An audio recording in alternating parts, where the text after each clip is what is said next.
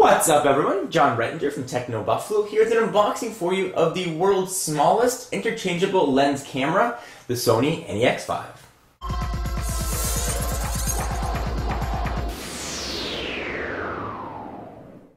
So for those of you that have been following me on Twitter or watching some of my older videos, you know that I am getting married in just a few short weeks. And I wanted to take a great camera with me on my honeymoon.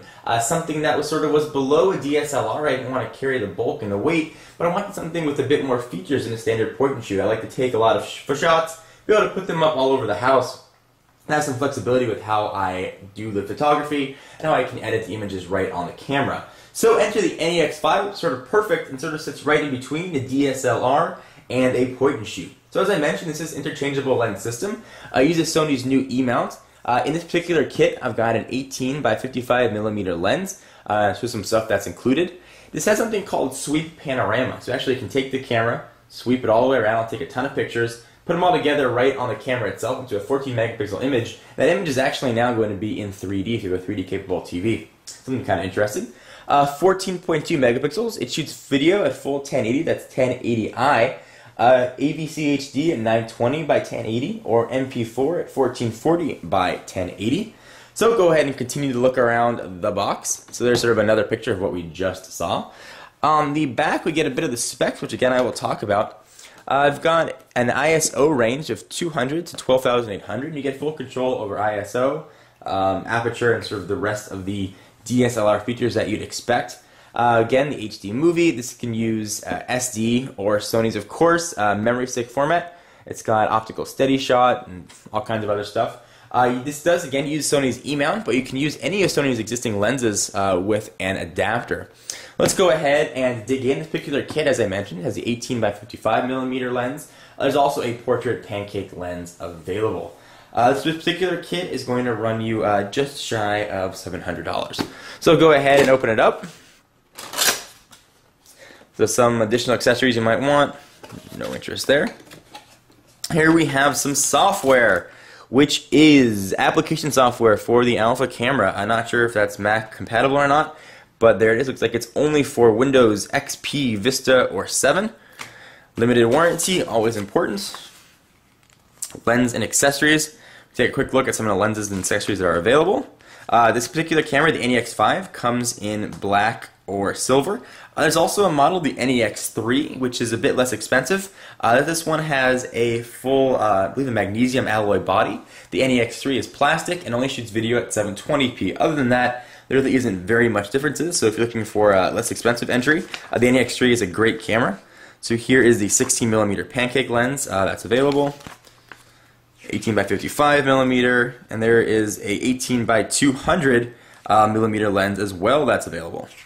I'm not too sure how that's going to look on a camera this small, but they've got the option. So interchangeable lens camera information guide. Enough about that. Let's go and take a look at what comes in the box. So here we have the flash, I believe. It's an external flash module. The camera is quite small, so there wasn't much room to include one. I'll show you how this works. It goes ahead and attaches right onto an accessory port. Open it up, turn it on, turn it off, push it back down. We'll take a look at that in a minute. Push that off to the side for right now. What else are we going to get? You're going to get a very elusive and hard to find USB cable. So this is not a FireWire camera, it is USB. We are also going to get a battery charger, which is typical Sony fashion, a little bit on the larger side. You've got a shoulder strap. It does not appear to be the best quality shoulder strap, but you are going to get one. And of course, you're going to get a battery to power your camera. Let's see what battery this is. It is Info lithium ion, Sony's W battery. Hopefully this will power it for plenty of time. 7.2 volts puts it at 1080 milliamp hours, in case anybody was wondering. But enough of the accessories. Nobody wants to see those. Let's take a look at the camera itself. And I was looking very closely at either the Canon T2i or the Sony NEX, and I just didn't need or want a full DSLR. I'm certainly a camera novice. Something like this was a bit simpler for me, but still gave me some room to explore photography. This is sort of a step, I guess, in between a full DSLR. I'll go ahead and take this out of the box. move the empty box off the side and take a look at the camera. So again, pull it out. I got the gray model. Again, it's available in black as well. And here it is, sort of again the body of a point and shoot, but with the full lens support of a DSLR. It looks like there's also a hood that gets included in the box, although no filter. There's a hood there. Let's take a bit of a look at the camera. So it's a bit strange to have it jetting out like that, but you do have the option. There is not an optical viewfinder. That's sort of what separates this from being a full DSLR. You can get an optical viewfinder at the top, but for the most part you have to use, I believe, this 3-inch true black display, which actually can swivel up or down, so you can use it to take high or low shots. If I can get it to swivel down, I believe it also will swivel up, so depending on where you're located, that should be a nice option. All your controls, it's not a touchscreen, are done via the buttons on the side. And I'll give you guys a full tour of the camera as I get more comfortable with it.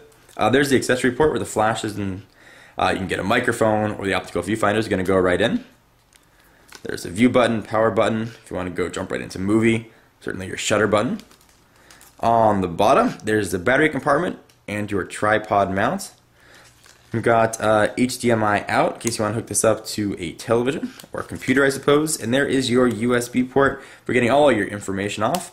And if I were to bet, I would say that the SD card slot is where the battery is. And indeed it is. And it's also a memory stick slot that can go in there as well. So you actually have the option to pick your format, which is nice to see Sony sort of move away from proprietary.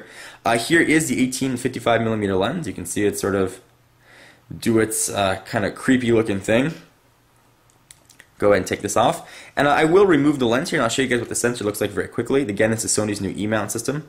I should be able to turn that and pull the lens right off. You can see it is a full DSLR size sensor and a camera whose body is very, very small. And then, of course, here is the lens itself.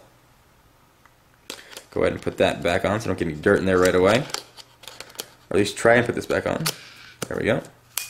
And it locks into place. So this is the Sony NEX5. This is sort of an unboxing and first look at the camera. I'll definitely do videos and pictures showing you guys performance on everything to see if this was a smart buy, a silly buy, or where it ranks. Hopefully it'll take good enough pictures for a honeymoon that I can decorate my house with and remember for the rest of my life. Anyway, I am John Reitinger from Techno Buffalo, and I will see you in the next video. For all your tech news, be sure to check out the website, technobuffalo.com. And for all kinds of exclusive content, including giveaways and such, check me out at Twitter, twitter.com/John4Lakers. And I'll see you in the next video. Bye-bye.